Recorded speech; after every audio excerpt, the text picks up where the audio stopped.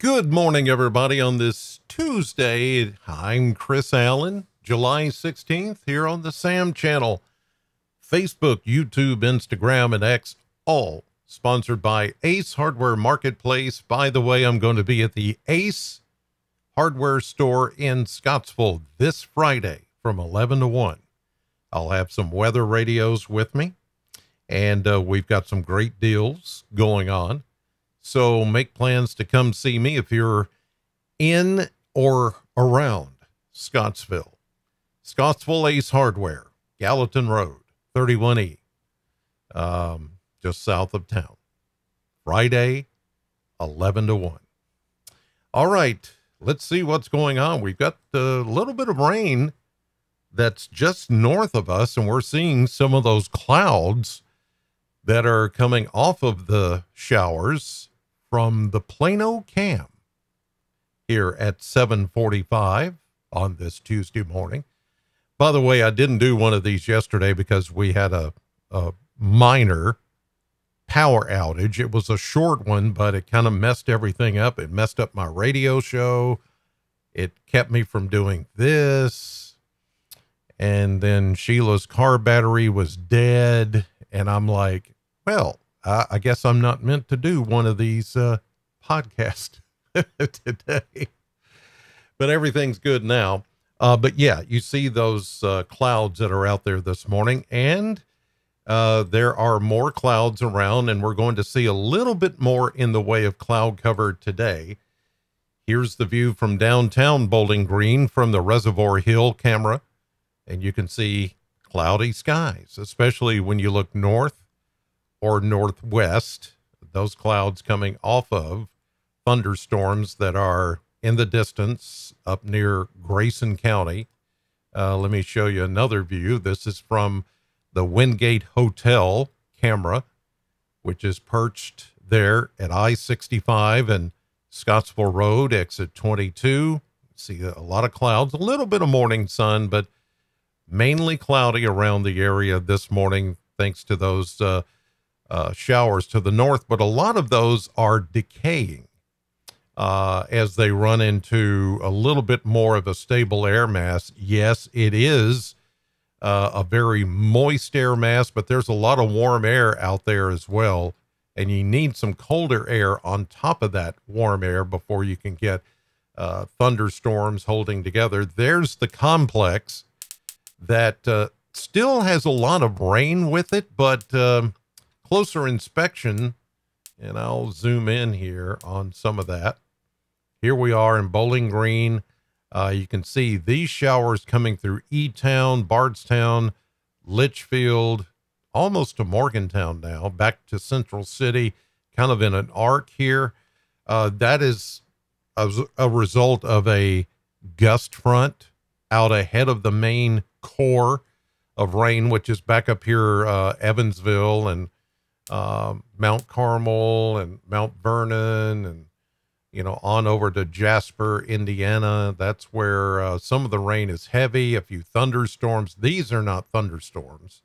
These are just rain cells that are pushing out ahead of that main system. I'm going to put this into motion so you can see. Yeah, see it dropping south.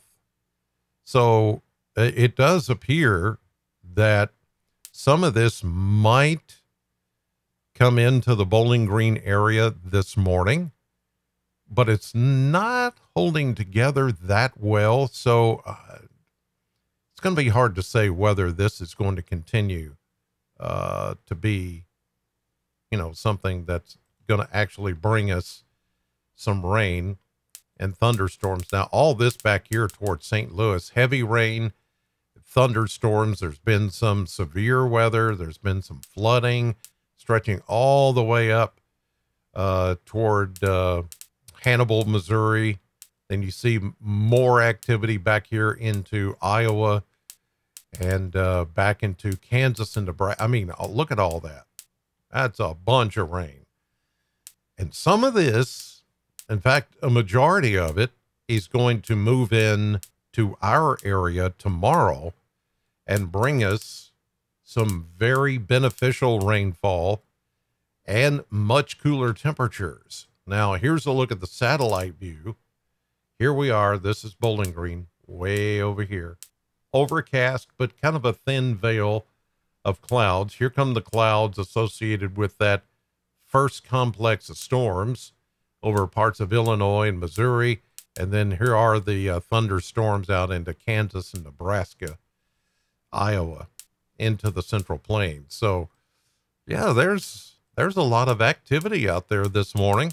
Not so much here in Bowling Green, but we will begin to see more activity as we get into tonight and during the day tomorrow. So, we've got some beneficial rain. Looks like we could pick up maybe 1.5 inches, 2 inches of rain. There might be a little strong thunderstorm here or there, but really severe weather doesn't appear to be in the cards for us. This is going to be more of a heavy rain event.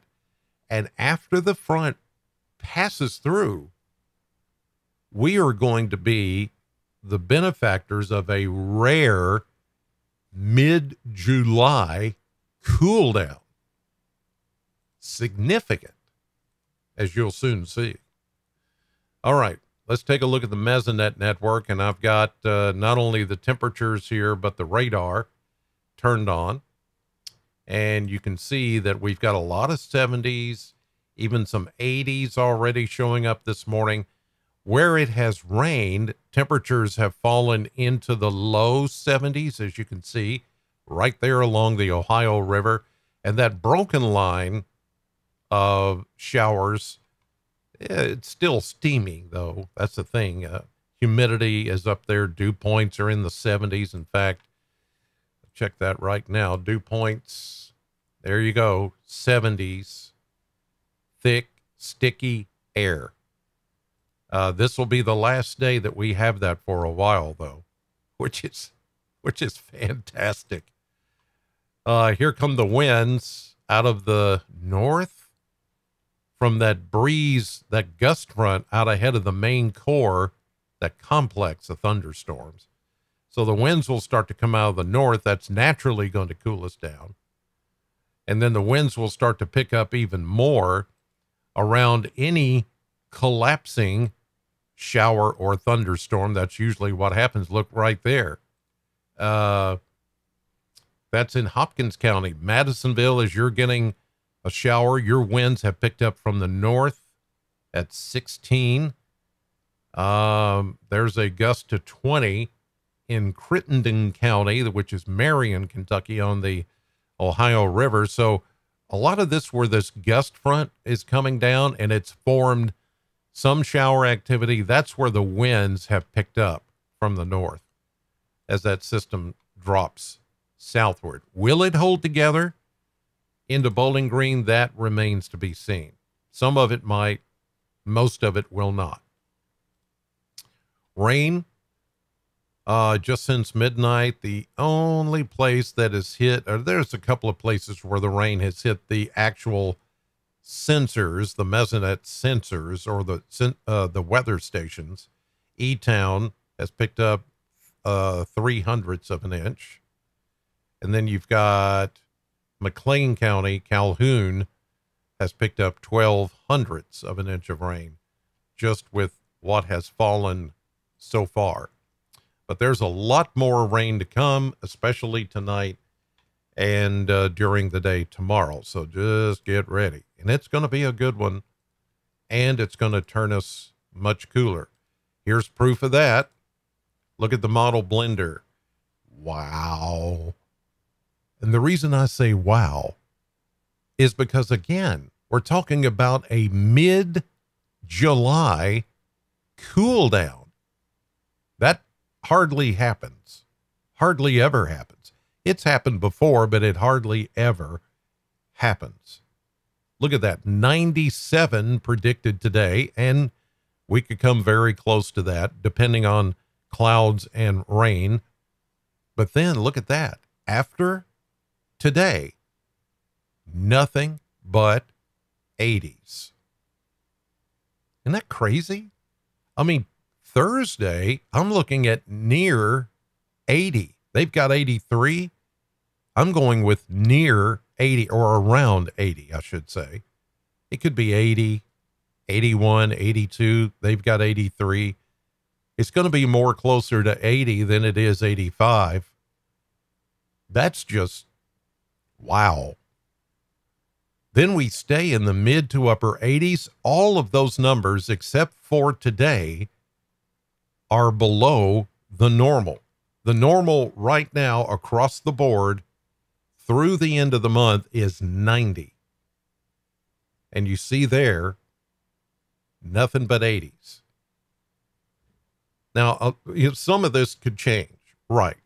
It's very possible some of these numbers could change as we get new model updates, and the consensus is, okay, right now the consensus with the models is very consistent, and it's showing mid to upper 80s.